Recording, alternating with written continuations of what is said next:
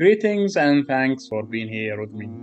Today I'm going to show you how to do seed counting. So if you have a whole bunch of seeds and you want to know how many there are and also what is their relative size, then it can be easily done with ImageJ. So now I'll show you how to do it. Get started. Great, so what you need to do first is open ImageJ. If you have not seen that yet, please check out the tutorial on how to download and install ImageJ, and also how to use ImageJ for measuring leaf area or any area of any particle for that matter. These two tutorials already there on YouTube in my channel, so check them out. The links are below in the description box as well as on the cards in YouTube players. So once you open ImageJ, you go open your file. This is my file, the image I'm interested in. As you can see, we have a ruler here. You always have to have a scale, and then you always do set the scale. So for me to set the scale, I need to just make it a little bit larger so it will be easy to set the scale. Then I go to the line here, have say 2 centimeters as the distance of this scale, and then you go analyze, set scale, and you do 2 centimeters, 2, and then the unit will be, in my case, centimeters. You can have inches or any other type of measurements. Once that is done, I'm going to take the area I am interested in measuring, which is basically the seeds here. There are 2 types of seeds here, as you can see, one flax seeds and one chia seeds. So I want to measure, count their number and also measure their size. That's my objective.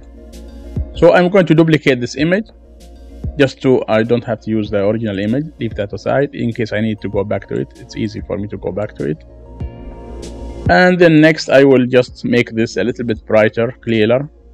Here you go, just to make it easy for me and also the software to detect the color threshold, which I will do next. So I will have to convert this to 8-bit image, and then I go to color threshold, which is going to adjust also the threshold of this image. It does it automatically, but as you might expect, there would be some gaps like this one here, so you will probably need to move a little bit the slider all the way here to cover all these. Usually these are light reflections when you take the image or from the sun or deformities on the seed, so I cover those by sliding to make sure all of that is included. Here you can see they are attached, but we can handle that later on. So apply. You can see now the seeds are sorted out. The small ones are very clear, the chia seeds, and the larger flax seeds are very clear. So I'm done with this process. Next I'm gonna do, before I go for the analysis, I will do something called Watershed that will take care of these connected seeds. That also applies to cells or any other object that is connected. It is always better to separate the seeds in the first place before you actually do this. So that has added 1 pixel line to separate the connected seeds. Next, what I need to do is just open, as always, region of interest manager, which is going to be here, and then I will go analyze particles. So analyze particles. Here I set the scale or the size of the highlighted seeds to be starting from 0.05 square centimeters. Why? Because I wanted to count first the flax seeds, and then so I'll do that. I will include the holes, and I will also have my overlay masks here so I can see the numbers when the analysis is done. And so this will give me the number of seeds, flax seeds basically, and the size of each one of them, without having me to do the counting or measuring the size. So all I have to do is just OK. There you have it, all the flax seeds, and you can see these 2 that are connected.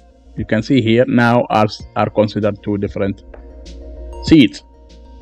So they match those seeds. So these seeds are there, and here you have 49 seeds, and each of these seeds is actually measured starting from the top all the way to the bottom. because it goes by the coordinates of the image.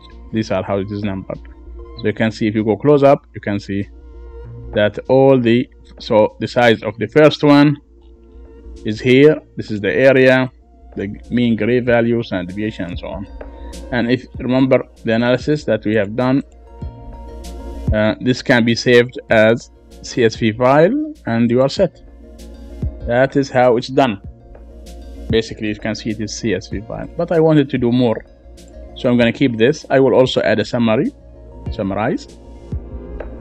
Okay, that will give you the mean, the standard deviation, minimum and maximum size of these 49 seeds.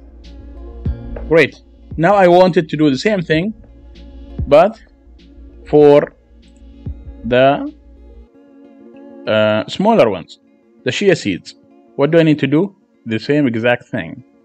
I can save this image, by the way. You can save this image too. So it's very once you save this image, if you are interested in, that's fine, but I'm not interested in saving it now. I'll do analysis of particles, but this time I don't need the large seeds. I wanted the smaller one. So I'm going to go from 0.01 to 0.05 instead of infinity. This will give me the smaller seeds, because I know 0.05 and higher will be the flax seeds. And here we go. I don't need to save the older ones. There you go. You can see now it counted the smaller seeds or the chia seeds, and there are 41 seeds scattered throughout the image, all sorted out. And so you can also save or get the results for this one, summarize it, and that way you counted the seeds, the smaller ones, and they turn out to be 41 seeds, and this is their area, which is basically their size, and a whole bunch of data I already explained in the other two videos. So if you wanted this information, all available to you in the other videos. That's basically it. This is how you do it. So the most important thing is to make sure that you have a good image with a scale. You can see it now. These are the you can save this image in any format you like. So let me see, I will save it as a JPEG. There you go. And what you need to do is just have the scale set, know your size, because in square centimeter. Then after working to adjust the image, basically you make it 8-bit, and you also adjust brightness, and you do the binary to separate the attached seeds. All you have to do is just go analyze particles, and here you decide what size you wanted for your image. For example, this size. You can have this size to any specific size, 0.01 for example to 0.1 for larger seeds. So this is going to give me the larger seeds. Now it's highlighting the smaller seeds. Okay, you can have any of these, counting the numbers, the outlines. You can do any of that here, and then all you have to do is just go ahead and do it. There you have it. Okay, so that particular particle size, see the particle size I highlighted here, not to infinity but to 0.1. But if I go 0.2, it will include more of these seeds. You can see it here, right? And if you go smaller, you will get the smaller seeds. So this allows you to measure a whole bunch of seeds from one single image. You can have all kinds of data, from the area to the means, gray mean, intensity, the color intensity. All these data, all this information are all here. Parameter especially is very important. The area is very important, gives you an indication of the size, and also the roundness, how round is your cells or your seeds are going to be here. So I hope this was a helpful exercise, and try to do it on your own. It will help you and save you a lot of time and money as well, because you don't need a seed counter in this situation. Okay, if you like this video, you know what you're doing. you need to click like and also share it with other students or other researchers who don't know about it yet, as well as subscribe to the channel and support us. Thank you, and you have a great day. Good luck with your research. Goodbye.